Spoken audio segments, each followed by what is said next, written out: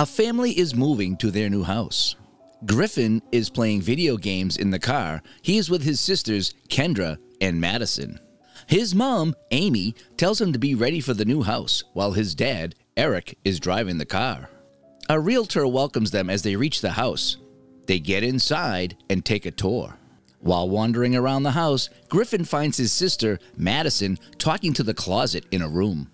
When Griffin asks who she is talking to, she says no one and runs outside.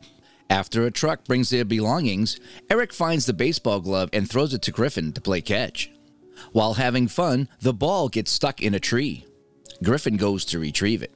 Griffin begins to feel uneasy as he looks at the tree. A sudden gust of wind freaks him out, and he runs to his mom to tell her about this. As Amy is busy unpacking the belongings, she doesn't pay much mind to Griffin's complaints and soon asks him if he wants to go inside and check his room in the attic. At night, Griffin goes to Madison's room, where she excitedly shows him a trick that involves touching the doorknob of her closet as her hair spikes up. They both play around with it for a while.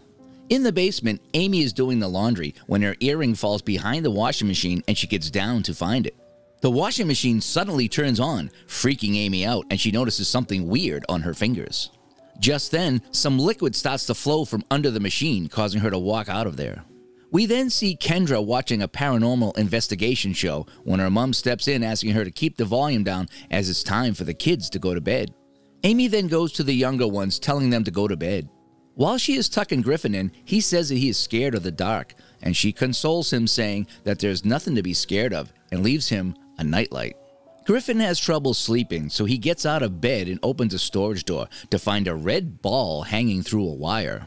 As soon as he grabs the ball, several toys fall from above, scaring him. The red ball goes back to a clown's nose, and this freaks Griffin out, so he goes running to his parents' room. His father goes to investigate the storage when suddenly a squirrel jumps at him. Griffin ends up sleeping with them. At night, while everyone has fallen asleep, the lights around the house begin to flicker. Griffin gets awoken by the sound of someone talking. He follows the sound into the living room and finds Madison talking to the television.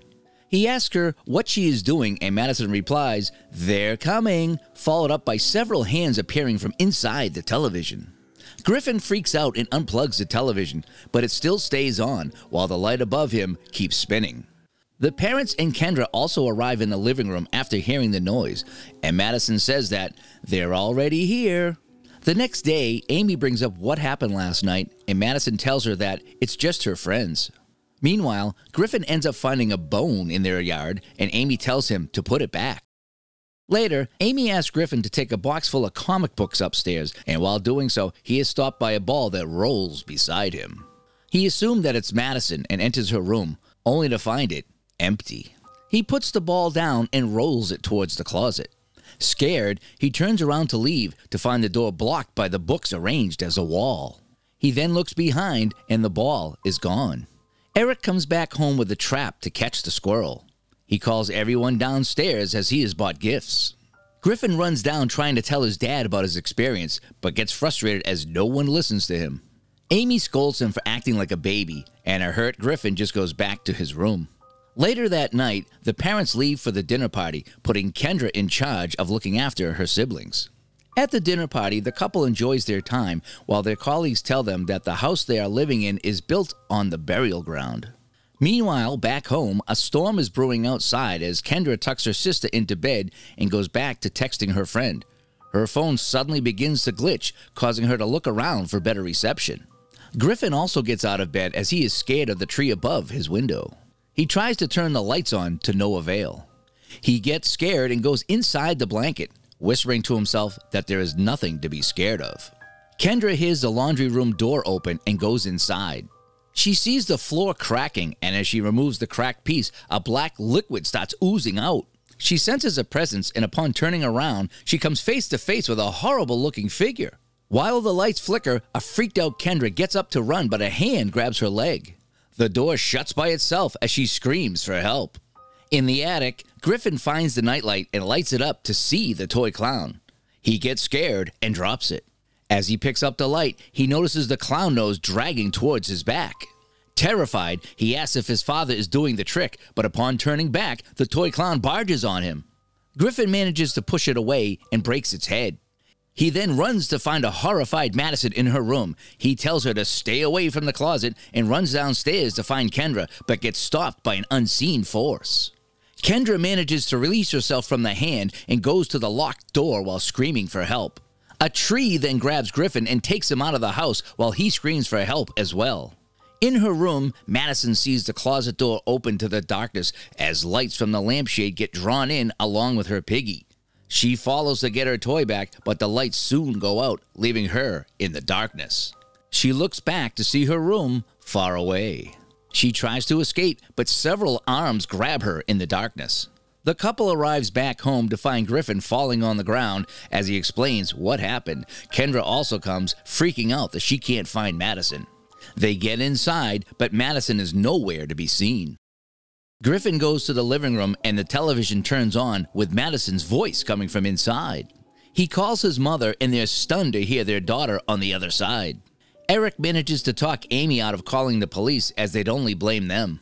The next day, they seek out the Department of Paranormal Research where Griffin begs Dr. Brooke to save his sister. Brooke takes up the case with her assistants Sophie and Boyd. They investigate Madison's room. While Boyd sits on a chair, it flies from under him, crashing against the wall. After investigating a little more, Brooke informs them that they are dealing with a poltergeist intrusion that's more violent than a usual paranormal haunting as there are multiple spirits involved. The crew sets up their equipment in the house. Boyd proceeds to the closet to set up a heat sensor. As he begins drilling the wall, the drill gets pulled in, creating a huge hole. He tries to get it back, but gets pulled against the wall while the drill begins to make holes closer to his face. He manages to pull away with a red mark on his arm. But when he looks back, he finds the wall back to normal, along with his arm.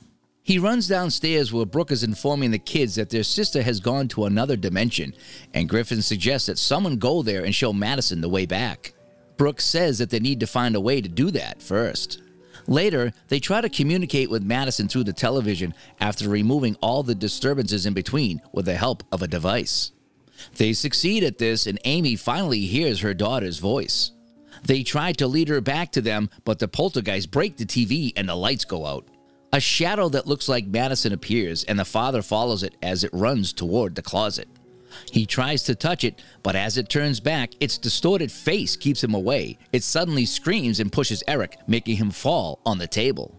He gets enraged and repeatedly hits the closet wall with the table leg and throws the remaining broken piece, causing the closet to suddenly light up. Griffin notices a shining pattern on the ceiling and gets closer. Amy manages to save him from the same piece of the broken table that falls from the ceiling. Brooke realizes that they have opened a portal and decides to call someone for help, who turns out to be her ex-husband and the host of the paranormal show, Carrigan Burke. Upon getting there, he informs them that the neighborhood only moved the headstones while the bodies remain buried under the neighborhood, and Madison's purity is the key for those spirits to move towards the light as she has a gift to communicate with them. They soon devise a plan to get Madison out. They throw a rope through the closet and out the ceiling that makes a bridge to bring her back. Carrigan flies Griffin's drone camera into the portal and they finally found Madison, but she gets pulled away. This alarms them and they all argue about who should go inside to rescue Madison. Griffin runs upstairs and enters the portal despite his mother's plea. They get ready to pull the rope when Griffin finds Madison. Griffin soon manages to find a scared Madison and convinces her to get back. They both finally fall out of the portal unconscious. They get put into water and revive back to life. The family thinks that they have managed to help the spirits reach the light and pack their bag to leave. Madison tells them that she got pulled out before they could reach the light. They get into the car and before Eric could drive away, the car gets flipped and pulled inside the house, and Madison again gets pulled back towards the closet. Amy rushes to grab Madison and everyone follows to help. The poltergeists also get out to pull Madison. Carrigan then commands the spirits to go back and the family manages to pull Madison back. Carrigan decides that he needs to guide the spirits to light. Despite Brooke's protest, he enters the house and voluntarily gets sucked into the portal. The family manages to get out before the house collapses. Brooke gives them her keys and the family drives out of there. Griffin looks back to see a beam of light bursting out of the house, suggesting that the spirits have moved. Later, the team manages to spot Carrigan through his GPS, suggesting that he is alive. The family begins looking for a new house, and when they get to a house that looks just like the old one, they don't waste any time getting out of there. After the credits roll, we see that Brooke has joined Carrigan's show as well. What do you think about this movie? And what do you think about Poltergeist? Make a comment right below. If you want to watch more from Movie Shortens, click on our next videos or playlists on the screen. Thanks for watching.